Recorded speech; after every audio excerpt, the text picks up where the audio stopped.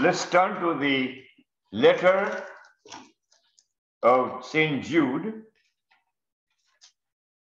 and we shall read a few verses.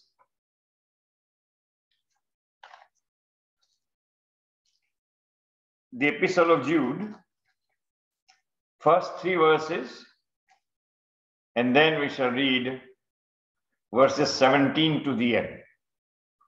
First 3 verses. Jude, the servant of Jesus Christ, and brother of James, to them that are sanctified by God, the Father, and preserved in Jesus Christ, and called. Mercy unto you, and peace, and love be multiplied. Beloved, when I gave all diligence to write unto you of the common salvation, it was needful for me to write unto you and exhort you that you should earnestly contend for the faith which was once delivered unto the saints. Verse 70 onwards.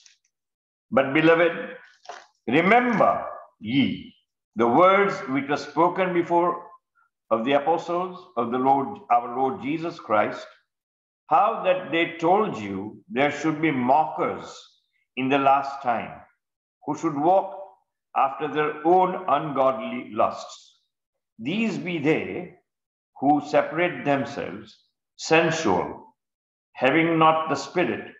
But ye, beloved, building up yourselves on your most holy faith, praying in the Holy Ghost, keep yourselves in the love of God, looking for the mercy of our Lord Jesus Christ unto eternal life. And of some have compassion, making a difference, and others save with fear, pulling them out of the fire, hating even the garment spotted by the flesh.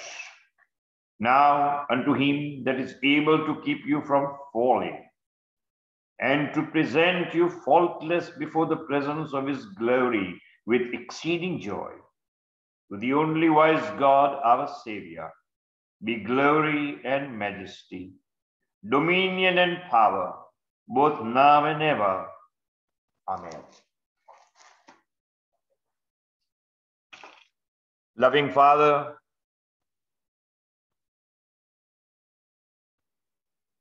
enable your servant to bring the burden to be delivered as you have, O Lord, chosen. Sanctify me, the vessel.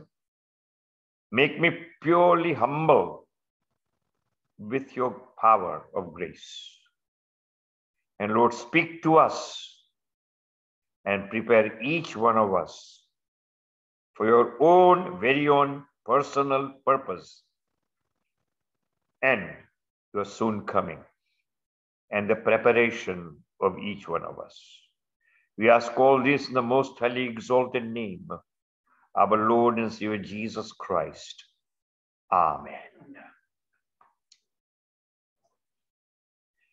Dearly beloved brothers and sisters, the times that we live in are the times given by God as the age. The prophecy of God is given to us right from the very first chapter of the Bible, and that prophecy is always there, living in the form of a germ, that is a grain, one grain or something, but it is always alive. But God has given set special times for each prophecy to come to its perfection and fulfillment. the prophecy of the word of God, the living God, that the seed of woman shall crush the head of the evil one, was given in the very first book of the Bible. And that came to an end 2000 years ago.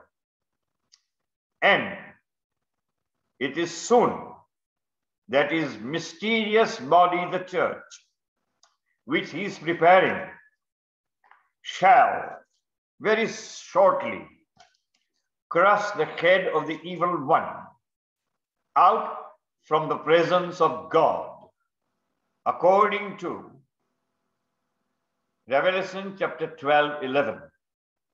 But before that happens, here the servant of the Lord, Jude, speaks wonderfully, and as it is read in the Greek Bible, and it is given in the New American also, holy ones called, holy ones called means saints, beloved in God the Father. Now this is missing in the KJV. You would be surprised, this is in Gujarati Bible. And I hope that it is in the most Indian vernaculars. So once again, holy ones called beloved in God the Father, kept for Jesus Christ, may ye continue to be multiplied in mercy, peace, and love. Here, the man of God, servant of God, who is the half brother of the Lord, calls himself, we know very well, as the brother of James. He does not and he dare not relate himself familiarly to the Lord. So it's very important to know what a great advantage he had, and yet humbly he relates himself to his sibling, James. Now we know that. So we thank the Lord for his humility. Dearly beloved, in this chapter we read this very wonderful word, and he says, beloved, when I gave all diligence to write unto you, verse 3 I am reading, of the common salvation, it was needful for me to write unto you and exhort you that you should earnestly contend for the faith which was once delivered unto the saints. This man of God has been thinking about, meditating about the great salvation that is given. And he is preparing to write about it. But dearly beloved, as he is the spiritual man, as he is indwelt by the Holy Spirit, as he is praying in the Holy Spirit all the time, as he is in tune with the heart of God, he does not and he is not allowed to write about the common salvation, because that common salvation is given to each believer, and each believer is responsible to go deeper and deeper in the salvation that the Lord has given to us as the gift of his grace, love, and mercy. So, dearly beloved, but the Lord overrules, God overrules and gives him the burden of God. Remember that. It is the burden of God. In the last days, in the prophetic days, in the days when there is judgment to come, there is the burden of God. If you read Habakkuk there is the burden of God. And if you read all the apostles actually speaking, they have the burden of God. And these people who are the prophets of God, dearly beloved, they have embraced the heart of God, and they are embraced by God. They are God, and these men are in an embrace all the time. When you are in an embrace, dearly beloved, you have the touch, the sense of the heartbeat of the other person. So, dearly beloved, this is the time when each man of God, especially who gives the word of God, is now at a great responsibility to be in embrace with God spiritually, always in tune with God in the Spirit, in the Holy Spirit, so that he may know the burden of God's heart and put aside all other things that concern just the common salvation. Dearly beloved, common salvation is the base, is the foundation.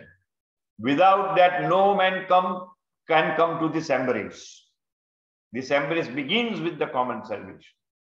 But then it goes on from grace to glory, from the Savior to the Lordship and Headship of Christ. So here we see that we are the beloved of God the Father, and we are called to be the holy ones. And at the end, I'm jumping to the end. In the end, he says, wonderful, that now unto him that is able to keep us up from falling and to present you, means each one of us, faultless before the presence of his glory, with exceeding joy, to the only wise God, our Savior, be glory. God the Father, dearly beloved, sanctified us. He made us holy. But God the Savior, who is saving us all the time, dearly beloved, he is about to present us faultless before his own presence. So this is the thing. Salvation sanctifies. And the deep work or the finished work of the Lord Jesus Christ, as the believer appropriates, makes him available of all of Christ in the Spirit, in himself, dearly beloved, he comes to perfection. And we are completed right now, but we are on the way to be perfected, each one of us, dearly beloved. This is the burden of God's heart. And therefore, in this letter, we see three beloveds. First of all, the great eternal beloved that is in the first verse, holy ones, beloved in the Father, in God the Father. John 3:16, for God so loved the world, dearly beloved. 1 John 4:8, 4:16, for God is love, dearly beloved. This love, which is sanctifying love, which makes the sinner pure and holy, just as his Son, dearly beloved. This is the first verse. Holy ones, called, and beloved in God the Father. And we are kept for Jesus Christ. We are kept for Jesus Christ, that in the end, He can present us before his glory, faultless. We have never sinned just like that. Just as he has never sinned, we will be presented before the throne of God as if we have never sinned, because we are given the very life that is Christ himself. So in the first, beloved, verse 3, we read here that, beloved, when I gave all diligence to write unto you of the common salvation, it was needful for me to write unto you and exhort you that you should earnestly, agonizingly, painfully, sorrowfully contend for the faith which was once delivered unto the saints.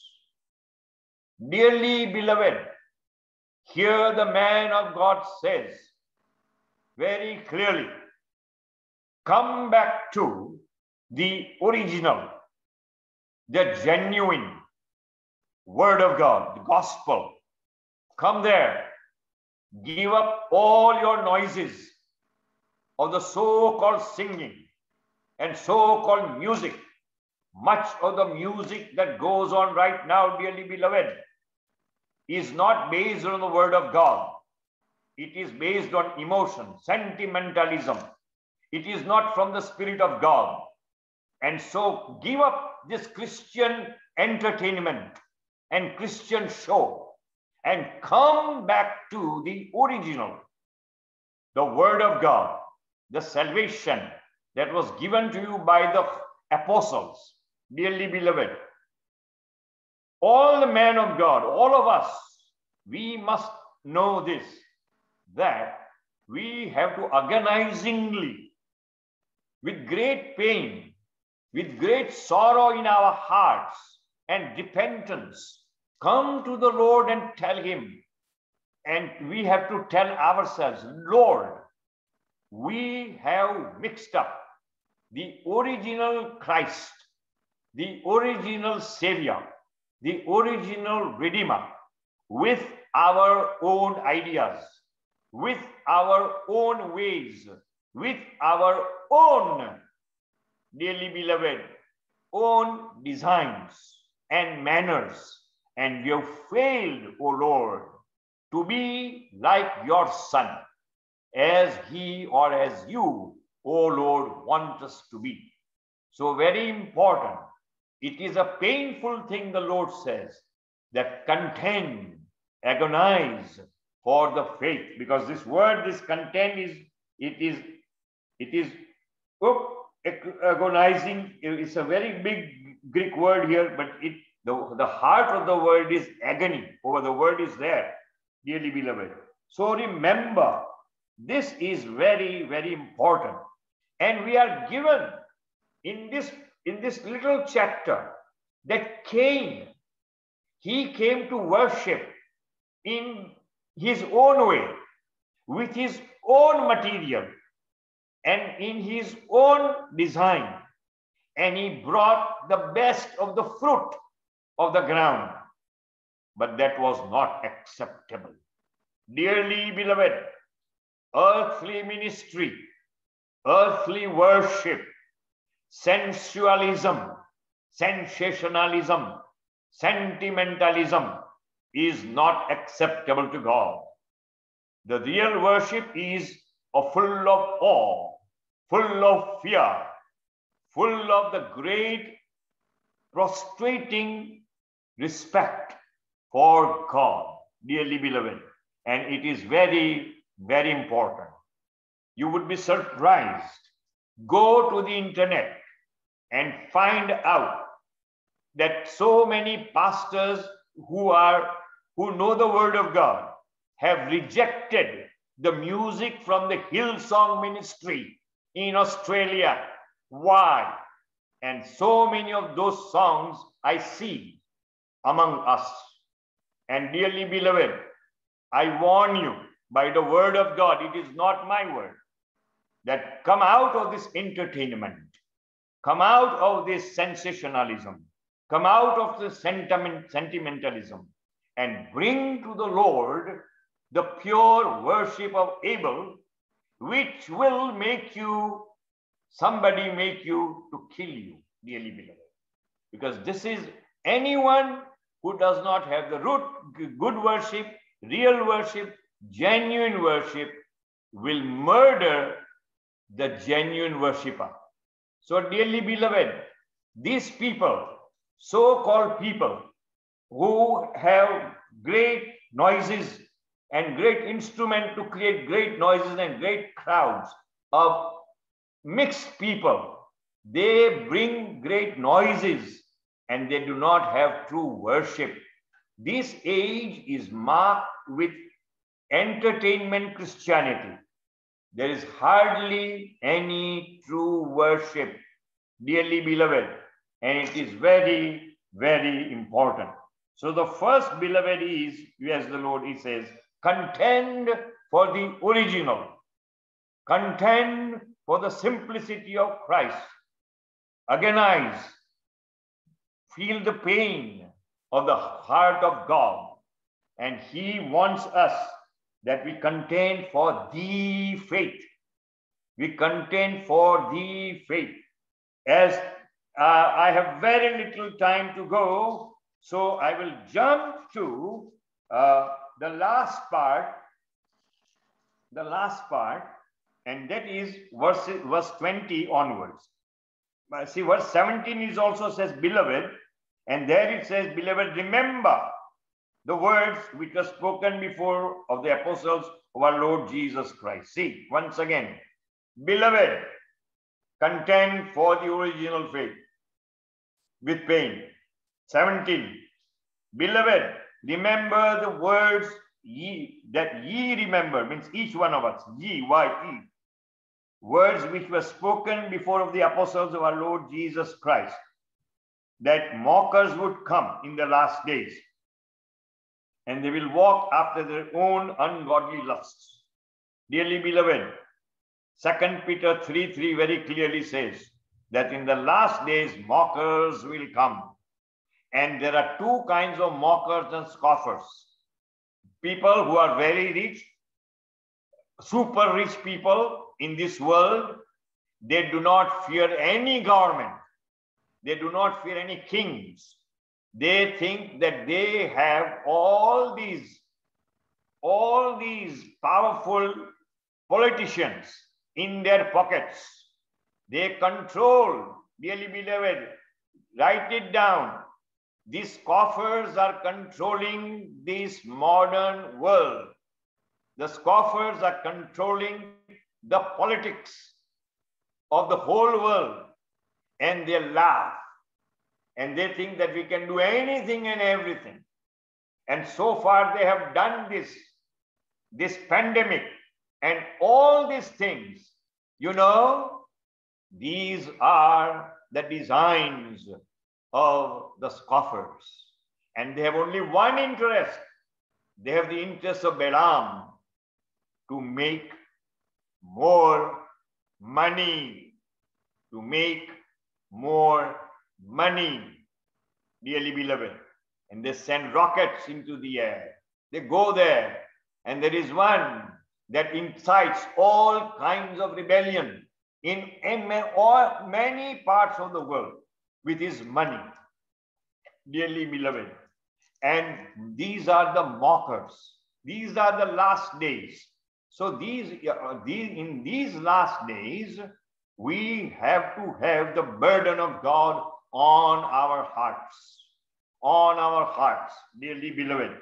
So 17th verse says, remember the prophecy, as the apostle said. St. Paul said in, as we say, 1 Timothy 4:1, and we saw 2 Peter 3:3. And so, dearly beloved, these things are happening. Read them, come to that level, and come and understand this. So how that they told you there should be mockers in the last time, who should walk after their own ungodly lust. This is the ungodly lust. We saw that. But ye, beloved, verse 20, beloved, building up yourselves on your most holy faith. Building yourself on the most holy faith, praying in the Holy Ghost, keep yourselves in the love of God, looking for the mercy of our Lord Jesus Christ unto eternal life. And of some have compassion, making a difference, and others save with fear, pulling them out of the fire, hating even the garment spotted by the flesh. Dearly beloved, there are 4 things that are given to us that we should do. First of all, we have to build up ourselves in the most holy faith. Most holy faith. Now, who is most holy? The faith he is talking about here, dearly beloved. Faith, only faith.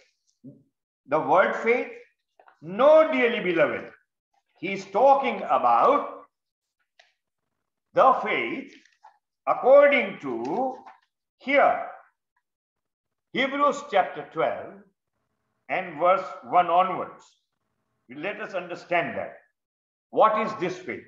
Wherefore, seeing we also are compassed about with so great a cloud of witnesses, let us lay aside every weight and the sin which doth so easily beset us, and let us run with patience the race that is set before us, looking unto Jesus, the author and finisher of our faith, who for the joy that was set before him endured the cross.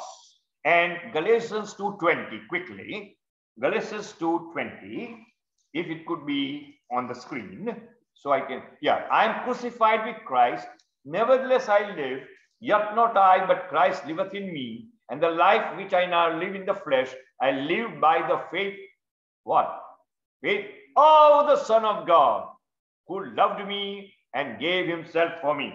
So here in the 12th chapter, we read that there is the cloud of witnesses, which is given the list of them, right from the forefathers, from patriarchs to the last ones. All these, Daniel and Moses and so many of them, they are given them, even Jephthah, and those are given there. But he says, don't look for their faith. Don't think over their faith. Turn your face away from them. Why? They had the faith of Christ. It was not their faith. Because the faith is of the author, the one who initiates it.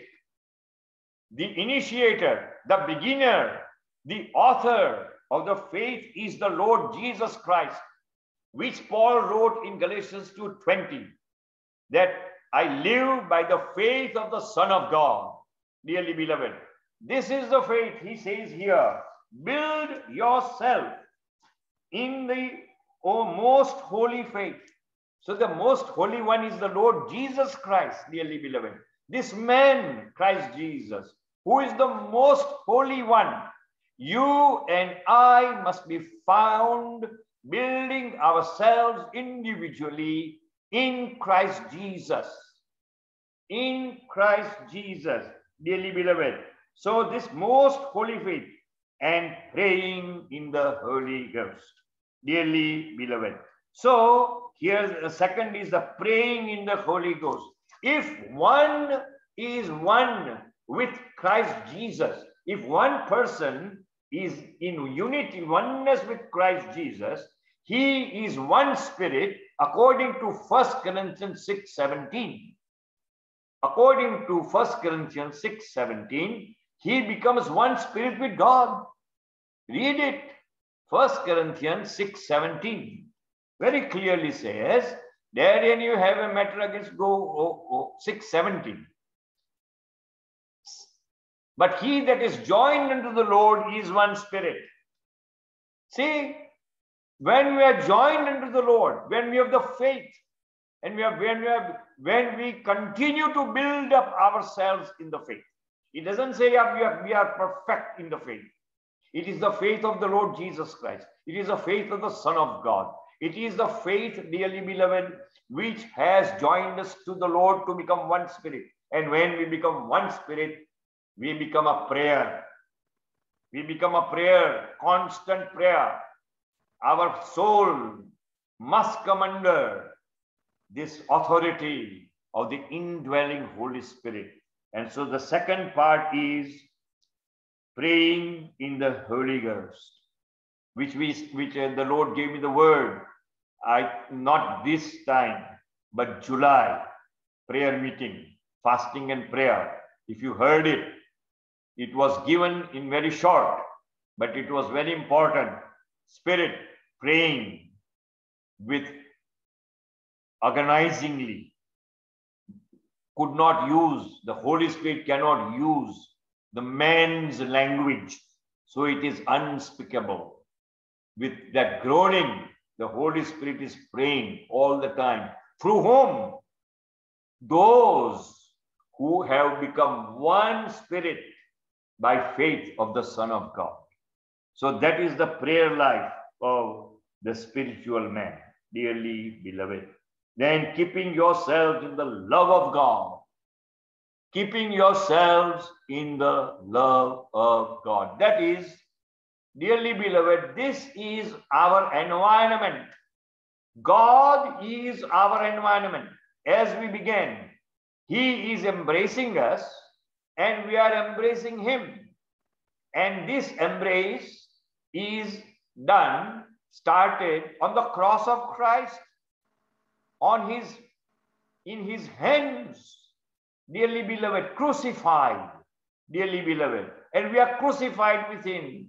This crucified life, the love of God, remaining in the love of God is to remain in the crucified life of Christ, so that the resurrection life of Christ, the eternal life of Christ, continues to work in us, live in us, according to 2 Corinthians 4:10. It is a continuous process. It is a continuous process of dying in Christ and resurrecting in Christ and living Christ in us, living Christ in us, dearly beloved. Many times I have spoken about it. The Lord has, dearly beloved. So this third thing is remaining in the love of God. This is the environment. This is the environment. And the very first verse also says the same thing, dearly. That in the very first verse, Jude also says the same thing. Preserved in Jesus Christ, mercy, peace, and love be multiplied. Mercy, peace, and love be multiplied. See, dearly beloved, this is there. Which can be multiplied? That which is there. When you are in the faith of God, in the faith of Christ, when you are already saved, when you are beloved of the Lord, then what we have? We have God. And with God, we have peace, we have love, we have joy, we have all these things, mercy, all these things. But it should be multiplying. How can it be multiplied? By being built up according to verse 20. Then, according to verse 20 onwards, praying in the Holy Spirit. By remaining in the word, in the love of God, dearly beloved. And then what? As we have seen right from the beginning, as the brother talked about 1 Corinthians 1:7, the coming of the Lord Jesus Christ, the name of the Lord Jesus Christ. He is the coming one. He is the coming one, waiting for the coming of our Lord Jesus Christ. And here we see, dearly beloved, looking for the mercy of our Lord Jesus Christ unto eternal life. Even when our faith is pure and holy because it is Him, even when Christ is our life, even when the Holy Spirit is our life in the prayer, even when our environment is God Himself, living in the love of God, because we are in flesh, we need the mercy. We need the mercy. God can condemn us to hell if He wishes, but it does not, because we are given all of Christ, and that's the mercy We are not given according to the desert, according to our doing, but we are given the mercy. And depending on that mercy, daily look for, be eager for. And it says here, anxiously awaiting, anxiously with worry, spiritual worry, expect the Lord Jesus Christ return anytime now, dearly beloved. And then how should we behave among ourselves? And he says, have compassion. Have compassion, making a difference. Have compassion, making a difference of some. Some people may not agree with us, some believers. They are not of the same. Oh, they walk a little different. But have compassion. Have compassion, dearly beloved, and just tolerate them, be with them, as long as they are not immoral, as long as they do not cross the line. But when it says, when somebody is crossing the line, verse 23, others save with fear. Save with fear with what? When somebody is there and living a life of little lackness and slack. Oh Lord, have compassion for them. But when they cross the line, fear. And because what fear? Oh Lord, he's going away. Go with him. Go with him. Colossians 8:128, as brother said, let us build each one to perfection. Dearly beloved, whom we did warning, that present every man perfect in Christ, dearly beloved. Eternal life, that is it here. So others save with fear, pulling them out of the fire, hating even the garment spotted by the flesh. What does it say here? Hate your flesh life.